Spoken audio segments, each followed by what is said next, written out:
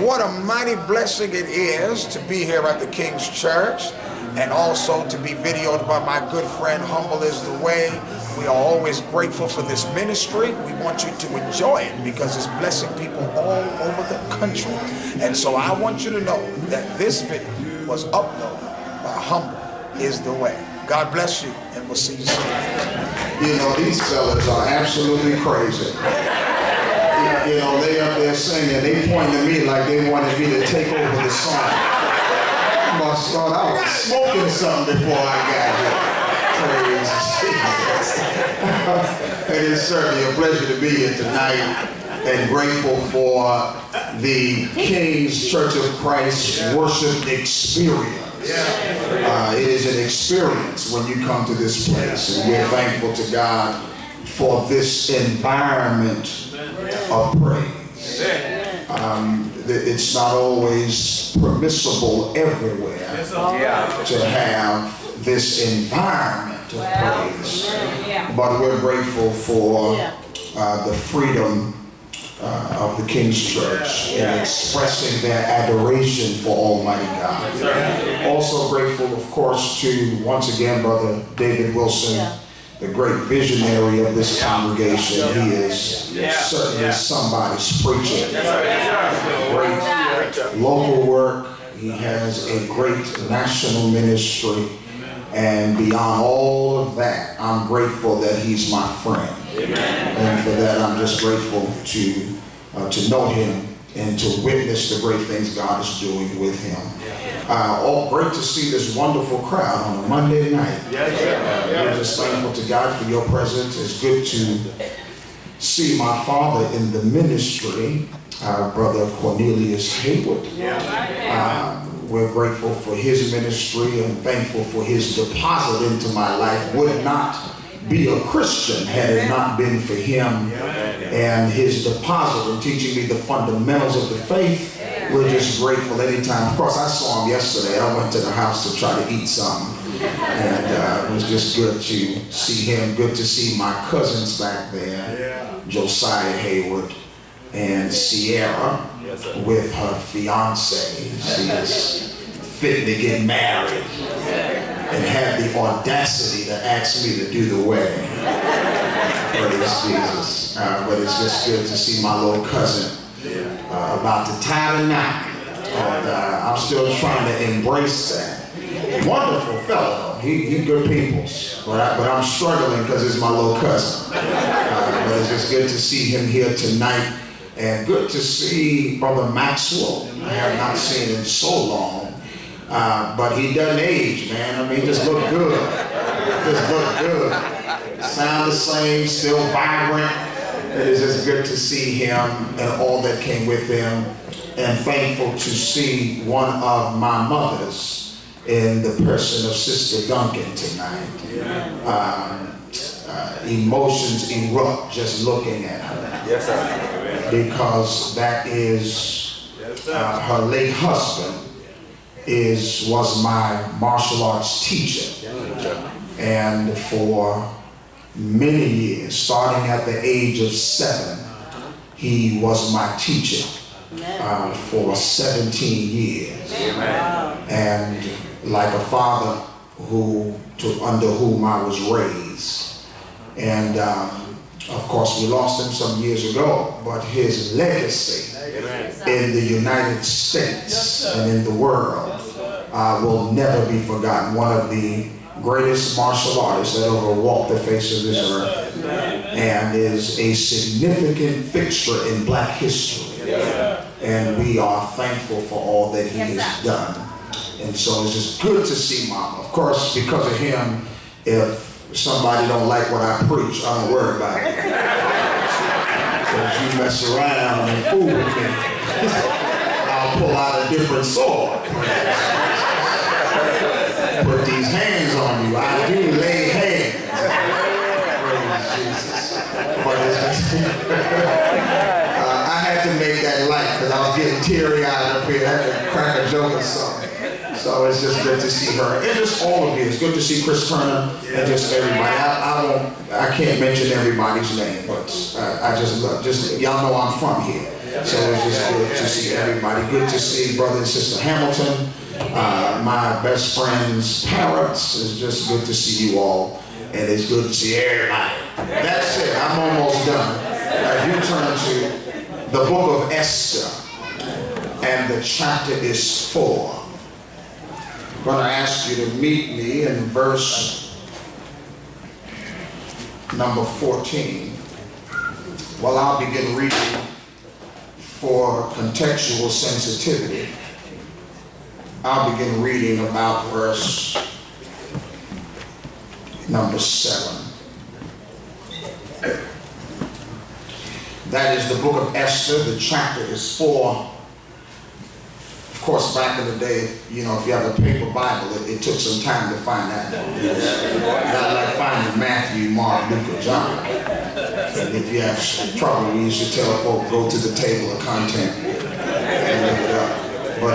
But if you have these electronic devices, you got there rather quickly. Amen. Esther chapter 4, beginning in verse number 7. Mordecai told him all that had happened to him and the exact amount of money that Haman had promised to pay to the king's treasuries for the destruction of the Jews.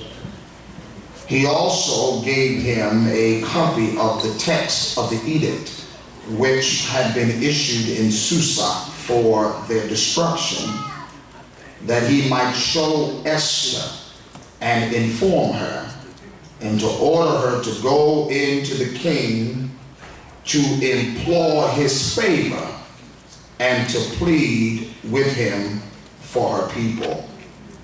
Hathach came back and related Mordecai's words to Esther. Then Esther spoke to Hathach and ordered him to reply to Mordecai and all the king's servants and the people of the king's provinces. Know that for any man or woman who comes to the king to the inner court who is not summoned, he has but one law, that he be put to death unless the king holds out to him the golden scepter, so that they may live. And I have not been summoned to come to the king for these 30 days. They related Esther's words to Mordecai. Then Mordecai told them to reply to Esther, do not imagine that you in the king's palace can escape any more than all the Jews. For if you remain silent at this time, relief and deliverance will arise for the Jews from another place, and you and your father's house will perish.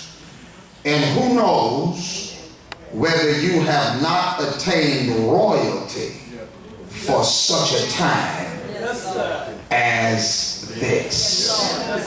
I want you for a few moments lift for a subject, seeing the hand of God. Seeing the hand of God. I want to be sure that you understand I am here to preach the word of God to everybody, but I am specifically here to say a word to the King's Church of Christ about where you are currently in your history and what God is doing through you and what God is doing for you. And on tonight, I want to talk to you about the hand of Almighty God.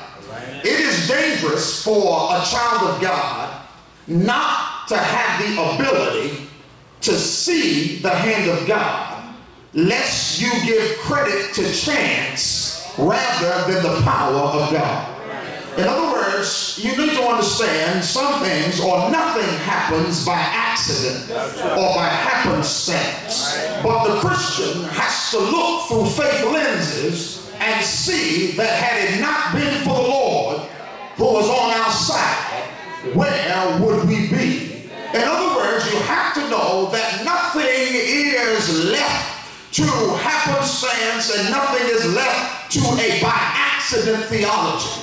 But you have to be careful to understand the Christian understands and should know that it is the hand of God that is working throughout the history of God's people. Now that means history is not circular, but history is linear. That simply suggests that God has us moving in a specific direction. And you have to be clear to understand that God's hand is moving in such a way to ensure that his people reach their destination. Now, when I use the phrase hand of God, I'm using metaphorically as a phrase that suggests God's providence and God's power. Now that phrase hand of God is used several times in scripture, specifically in the book of Nehemiah, but it's used to describe the providence of Almighty God. Now let me help you understand what I mean by providence. By providence, I simply mean that God has the ability to provide beforehand what you need in order to fulfill God's purpose. God provides beforehand. Now, providence comes from a Latin term, providentia, which simply suggests that God can provide because he has foresight. Now, because God has foresight, he can see the problem before the problem takes place. God can provide an answer before you ask the question. And God will have a solution before you get to the crisis. Because God has foreknowledge and he has foresight, which means nothing catches God off guard. Are y'all following what I'm saying? So you have to understand what surprised you didn't surprise God. Because God has foresight, foreknowledge, and it all relates to his providentia, his providence, which suggests that God, before a thing happens, can provide. Now, to be more specific, God can work in two ways, and sometimes it overlaps. God, we've seen work miraculously, which means God can work outside of natural circumstance. That's when he's working miraculously. That is, God can work in a way that is not limited to natural law. And we've seen God do that all through scripture, where he can work miraculously. But the same God has the power not only to work outside of natural circumstance, my God can work within natural circumstance. I'm not going to help you along there. My God can work within natural law, and he can make this work with that and make that work with this. Now, if you needed to see that biblically, I read somewhere that all things work together for good to them that love God and are called according to his purpose. All things work is a Greek term, synergeo, from which we get the English word synergy, which simply means God can make this and that work in harmony. Now let me give you a Bible example. You remember when Abraham was about to sacrifice Isaac, and right at the time he was about to sacrifice Isaac, it just so happened that a ram was walking by and got caught in the thicket. It just so happened that he got caught in the thicket at the same time frame that Isaac was about to get killed. It just so happened that God stopped the hand of Abraham and said, there's a ram in the thicket, and because that was happening and this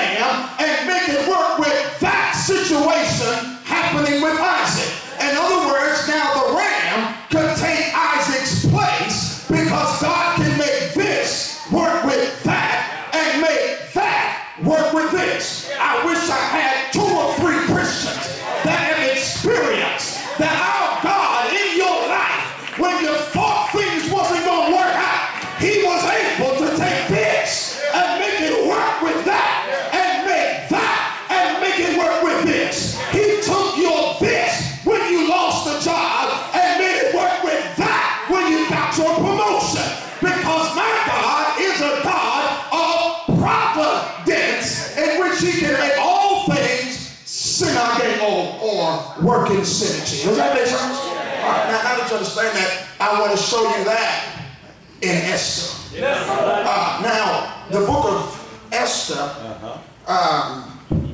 the book of Esther, I hope you read it because I can't preach the whole book. But the book of Esther, happening at the time while Israel was under the rule of the Persian Empire. This is chronologically and historically sometime between the first release under Zerubbabel and the second release under Esther, when they were moving back into their homeland. While they are under this particular regime, under a king by the name of Ahasuerus, and he is identified historically as the one we call Xerxes the First. So now Ahasuerus was the king at this time, and while he's king at this time, there is a dispute or a tension that happens between a man named Mordecai and a man named Haman. Now Haman was the right hand to the king, but he was arrogant and he was lifted with power. There was a time when Haman saw Mordecai, and because Mordecai refused to bow down to him, he got upset with Mordecai because Mordecai was supposed to show him some respect. But Mordecai, because he's a Jew, refused to bow down to anybody except God. Now when he refused to bow down, Haman put a plan in place to kill Mordecai and all of the Jews. Because Haman says, you ain't fitting to disrespect me and get away with it. So he said, I want to be clear that not only am I going to kill Mordecai, I'm going to wipe out all of his descendants. So now you need to put that in redemptive perspective. If Haman is successful, not only will he kill Mordecai, not only will he kill Israel, but he will kill every promise that God has made to bring forth the Messiah. You remember that God told Abraham, in your seed shall all the nations of the earth be blessed. God told Isaac, in your seed shall all the nations of the earth be blessed. God told Jacob, in your seed shall all the nations of the earth be blessed. God said in reference to Judah, the scepter will not depart from Judah, neither the lawgiver from between his feet until Shiloh come. All of those promises will die if Haman is successful in wiping out Israel. Now let me help you with that. God is loyal to his purpose. And because God is loyal to his purpose, he undergirds purpose with providence.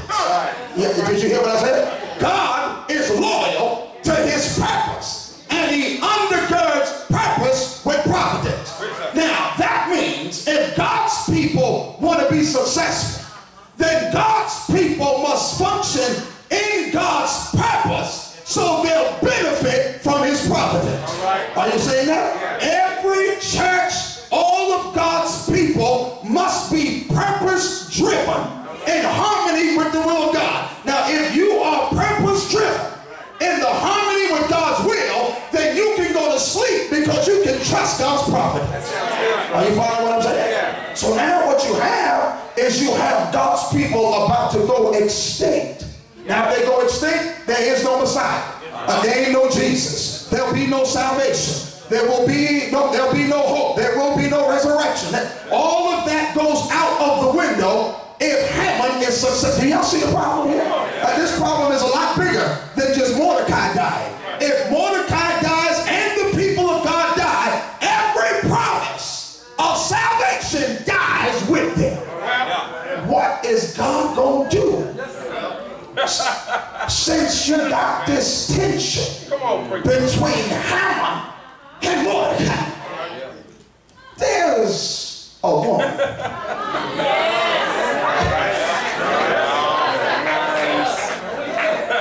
Happens to be Mordecai's cousin.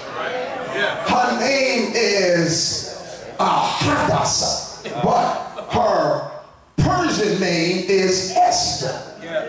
Now, Esther and Mordecai have a conversation through a message. Because Mordecai understands that we are about to go extinct. Now, Esther so happens to now be the king's wife. And I'm going to show you how she got there in just a minute. But this is the king's wife. Mordecai now sends message to his cousin and said, look, the law, the edict has gone forward. We are about to be destroyed. She said, look, I can't go to the king now. It's been 30 days. And if anybody goes to the king uninvited, they are put to death. Well, Mordecai said, well, you send her a message back. Don't you think because you're in that palace that you will escape the extermination of the Jews? And then he says, now I want you to be clear that I know you're in the palace now, but if you keep silent, stay with me here.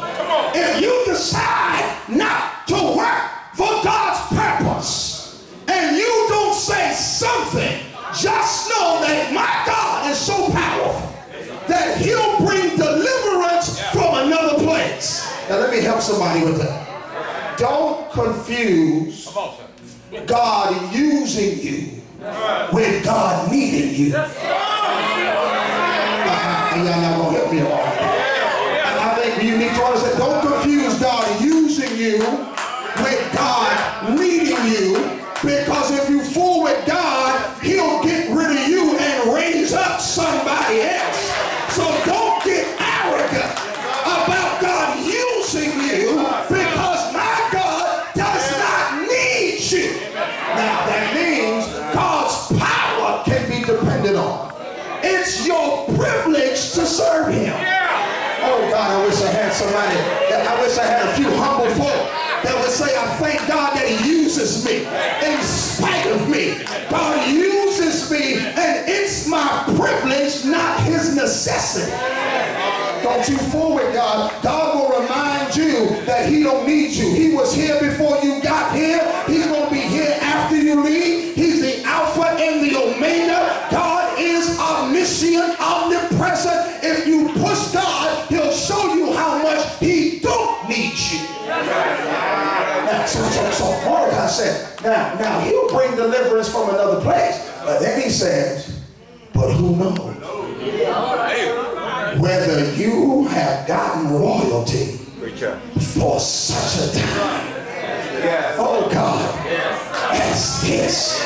It just might be that God raised you up and positioned you for such a, now watch this, the such a time was the extermination of the Jews. But God had already positioned her before the time ever got around. God will often position you before you even know why you're there. Are you following what I'm saying? Now watch this. How did she get there? How did she get there? How did she get there? Turn to Esther 2. Esther chapter 2. I'm almost done. Esther, the 2nd chapter. Y'all say this is so fascinating. If you never read the book of Esther, you need to read it. By the way, most scholars, or many scholars, question whether the book of Esther should belong to the canonicity of Scripture because God's name is never mentioned. But if you just read it, God is on every page. Because while his name is not mentioned, his activity is clear. Are you following what I'm saying? Now watch this. Y'all in chapter 2? All right, get in chapter 2. And I want you to start with me. Let me just make sure you get the background. Now when you get to chapter 1, the king is having a 180-day banquet. Because he's just as pompous as he can be. 180-day celebration. And at the time, he's married to a woman named Vashti. Now, Vashti, the Bible says, was beautiful, and the king wanted to show her off. So he summoned Vashti. Vashti would not come at his summons. She was embarrassing his authority And the king and his subjects were nervous that if they see this woman acting that way without consequence, then it might cause the other women to act just like her. They made a move that Vashti don't need to be queen no more. Now, oh, what a sad situation. But where do you see God's hand? God is about to remove somebody so he can make room for the one he needs in the position. Are y'all following that? Now watch this. Now watch how this works. Now look at verse number 1 of chapter 2. After these things, when the anger of the king Ahasuerus was subsided, he remembered Vashti and what she had done and what had been decreed against her. Then the king's attendants who served him said, let beautiful young virgins be sought for the king. Let the king appoint overseers in all the provinces of his kingdom, that they may gather every beautiful young virgin to the citadel and Susa, to the harem, into the custody of Hegai, the king's eunuch, who is the charge of the women, and let their cosmetics be given to them. Then let the young lady who pleases the king be queen in the place of Vashti. Y'all watching God's hand? All right, now watch this. Drop down to verse number 7. He was bringing up Hadassah, that is Esther, his uncle's daughter, for she had no father or mother. Now the young lady was beautiful of form and face. Now the Holy Spirit, the third member of the Godhead, who wrote the sacred text, wanted you to be very clear about her inherent gifts. I can't. He wanted you to be clear that she was not just fine in face, but depending on which angle you look, y'all know what I'm saying? She was that. Beyonce had nothing on Esther. Nicki Minaj should go sit down somewhere. They have nothing. She's beautiful in face. So if you looked at her face, you was moved. And if you looked anywhere else, you was moved. Y'all not gonna help me. Why y'all acting like that? This is in your Bible. You acting like I put it in there. Y'all not helping. I'll move on. All right, look at this. Look at verse 8. So it came about when the command and decree of the king were heard, and many young ladies were gathered to the citadel of Susa in the custody of a guy, that Esther was taken to the king's palace into the custody of a guy who was in charge of the women. Now the young lady pleased him and found favor. Now let me help you. God can use anything he wants to providentially position who he needs. So Esther, when she was born, had no idea that her fineness, y'all not gonna help me along here, her fineness was not for her to find a man, but it was to rescue Israel from getting killed. You're not hearing me. God can use anything he wants to use, and her fineness would be her edge to be providentially positioned by God for his purpose. When the king saw Esther, he said, oh my God. The way you say it in the African American, oh God. What is God doing? God, you're positioning her for the purpose for which he has. Now this is not God working miraculously. This is God working providentially within natural circumstance. Are y'all seeing that? Come here. Now 2 things are going to happen. I'm done. 2 things are going to happen.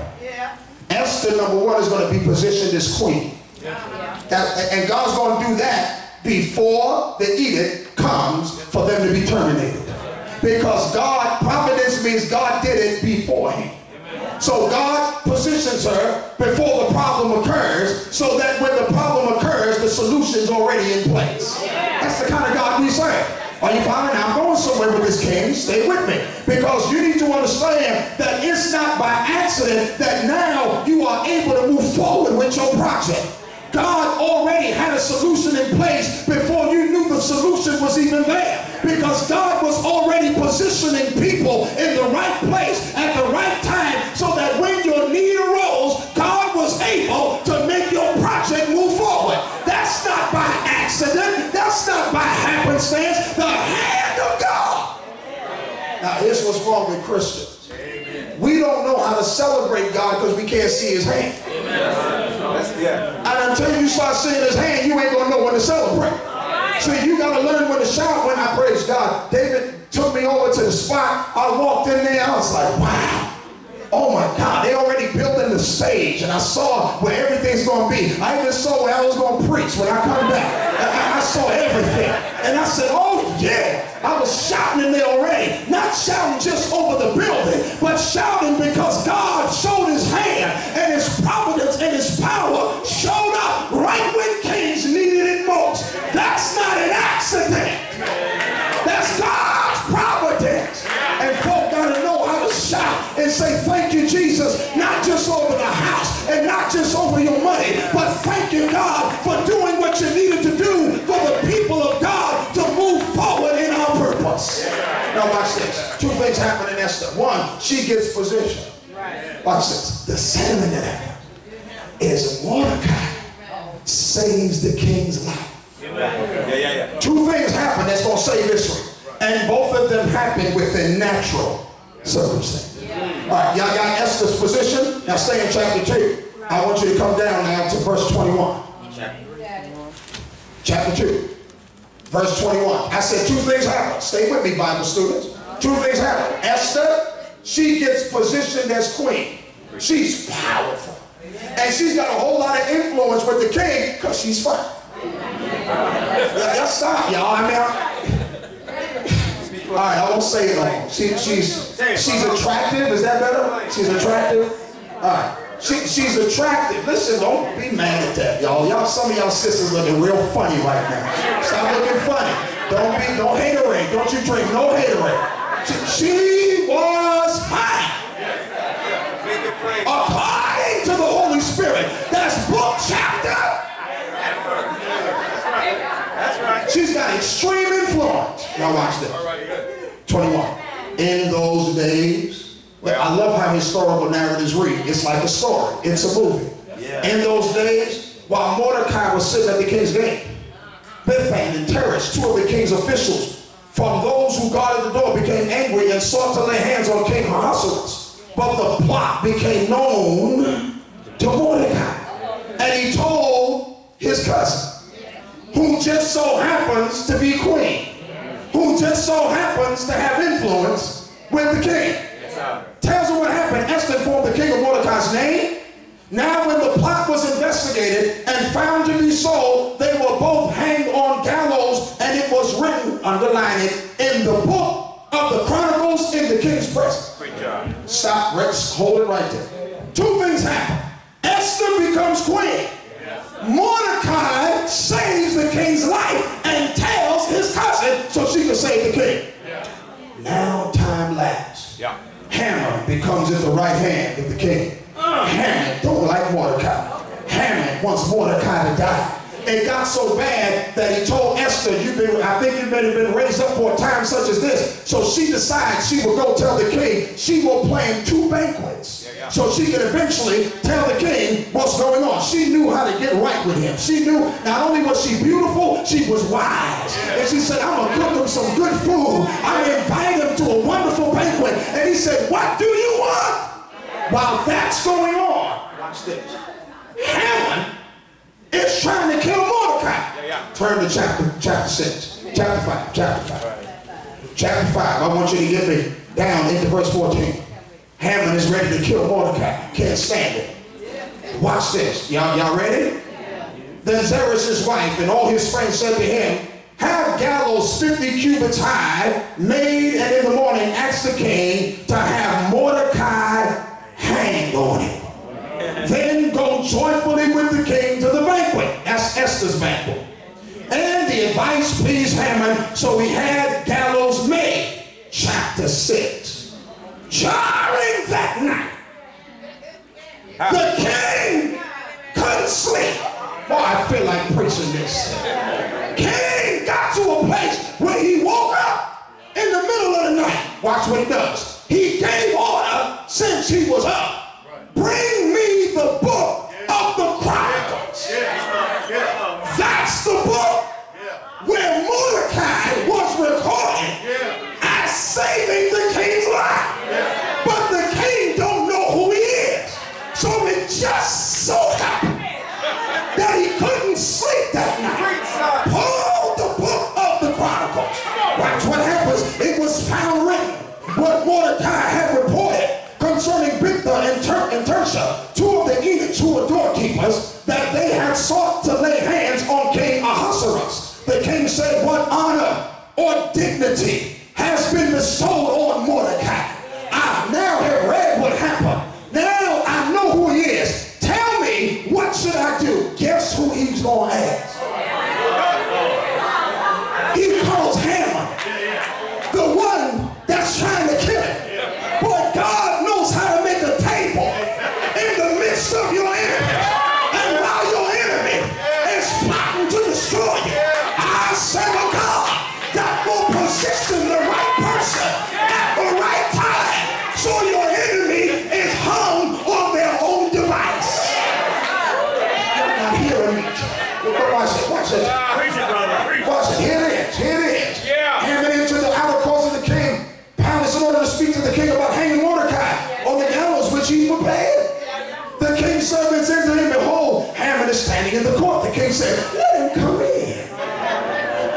Are y'all saying that? Haman will say, what's going on, king? King will say, look, I need to honor somebody. What do you think I should do? He don't tell him who it is yet. He doesn't know this is Mordecai. He says, what should you do? Haman starts saying, well, why don't you give him the signet ring? And why don't you put on the robes on him? And why don't you show him all the honor and all the glory? And he said, now, Haman, thank you for the advice. Have this done for Mordecai. Now, God will make the enemy serve God's people. And Haman now is used to elevate Mordecai. Are y'all seeing this? Church, God knows how to position the right people at the right time in the right circumstance in order to ensure that his purpose is fulfilled. Now you gotta appreciate. You have to appreciate, church, that you serve a God that no matter what the circumstance is, and no matter how bad it looks, and no matter what the situation may be, you got to know that if you are in God's purpose, that God has a way of navigating the circumstances of life so that God's people are benefited. Are you following that? You remember Joseph. Joseph sold into slavery. And after Joseph was sold into slavery, ended up in Potiphar's house. Wife lied on him. Wife told him, listen, you tried to rape me. He ends up in jail. Brothers ended up forsaking him. But God, through his power, raised him to the right hand of Pharaoh. When he got to the right hand of Pharaoh, he said, what you meant for evil, God meant. Now be careful. Be careful. Watch this. It doesn't say God meant it for Joseph's good. It says God meant it for good. The rest of that text says to save his people from the famine. Listen to me, church. God will raise you up to save folk that is malicious towards you. Because it's never about you. It's always about his purpose. So the very brothers that tried to kill him are the very ones God sent him to save. I think I read somewhere about Jesus that he came unto his own, but his own received him not. Jesus came to his own folk, but his own folk rejected him. But Christ was willing to die even for us who were enemies, because it was never just about you, it was about God's purpose. purpose. And if you're here, you need to know providence is a real doctrine that you can see all through Scripture.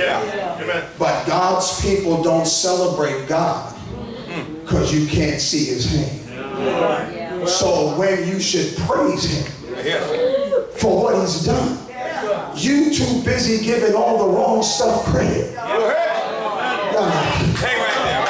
You give everything, you give your degree credit. You gave your money credit. You give everything credit for what God has done. God is saying, when you going to open your eyes and see my hand? Are you following it? Now, kings, that's for king. When I walked through the building, I saw the hand of God working for his purpose to take over Brooklyn. I saw one sight, but then God in my mind showed me some more sights. Because you want to saturate Brooklyn with God's purpose. Well, what's the purpose, Heyward? Because some folk don't know what that is. God's purpose is for you to encounter somebody to spread the gospel of Jesus Christ and to expand his borders. And you do that by any means necessary. Are you following what I'm saying? And you got to get to a place, change, where you don't care what nobody think about it. Y'all not going to help me long, man. You got to get to a place because, praise Jesus, some folks will start tripping and saying, why? And I don't know. And why they doing all that? If you listen to the why and the I don't know, you will let the brotherhood put you in shackles and in handcuffs. And meanwhile, Brooklyn folk as souls are dying. Folk are not meeting Jesus Christ while you worried about what everybody else thinks. You need to stop worrying about the brotherhood and start putting a sight here and a sight there and a sight there and saturate. It's what you got to do. Because it's about the gospel of Jesus Christ. Nobody knows your situation better than you. And so you got to understand God's hand is in what you're doing. Because it's about the purpose of Almighty God. You find what I'm saying? If you're here tonight and you are not a Christian, we believe in the purpose of God. And if you need to know what that is, I quoted Romans 8:28. Might as well quote the rest of it so you know what his purpose is. His purpose is whom he did foreknow. He did predestine to be conformed to the image of his dear son. That he, Jesus, might be the firstborn among many brethren. Jesus God wants Jesus to have a whole lot of little brothers. That's the normal way of saying it. I know it sounds lofty in Scripture. God wants Jesus to have little brothers that look like him. Even not just outwardly, but inwardly. That is, that they might be, that he might be the firstborn or the supreme one among many brothers. How you going to do it, God? For whom he did foreknow, he predestined. Who he predestined, he called. Whom he called, he justified. And who he justified, he's going to glorify. That's God's purpose. That's what we do. What are we doing? We try to give Jesus some little brothers. Because when you come against somebody that you can't handle, then you need to have a big brother to call. Back in the day, back in the day, I was a trash talker. This is before Sensei got a hold of me, mama. I believed I could whoop anybody. But I just knew how to talk a good game. Praise God. And there was some folk planning. They said, I tell you what, when we get you by yourself, we're going to see all of that stuff you be talking. And one day I said, you know, look, ain't no problem. You feeling froggy, jump. That's how I talk. If you want some, come get some. When I went outside, out of school, 6 of them was waiting for me. But some of you don't know, I have a brother. His name is Ronald. And back then, he was a bodybuilder. He went to the same school I went to. But they had me by myself. And they knew right now they could get a hold of me. So I said, look, it's just me by myself. What y'all want to do? And they started started backing up. And they said, no, we don't need to do this right now. I said, what you backing up for? What's the problem? What I didn't know was that my brother showed up behind me. Didn't announce that he was there. But his presence made everybody start moving back. Because they said we could handle Heyward, but the dude behind it, we're not able to deal with. I've come today to tell somebody, when the devil shows up for battle, and it's time for him to get you, I've come today to tell you, you need to stand flat-footed and firm, because your big brother knows how to show up at the right time. And when Jesus shows up, he'll fight that battle for you. And I don't know if you're here today, you need a big brother. And the way you get your big brother is by obeying the gospel. He that believeth and is baptized shall be saved. And if you're here and you obey that gospel, trust in the cross and get baptized, and the blood of Jesus will cleanse you of all unrighteousness. God will add you to the body of Christ. And when you get in the body of Christ, you then can say, I'm justified. But then you also know I'm a benefit from God's providence. And if you're here today, I want you to get ready to come. God is going to bless you right now. If you say yes to Jesus, let's all stand together.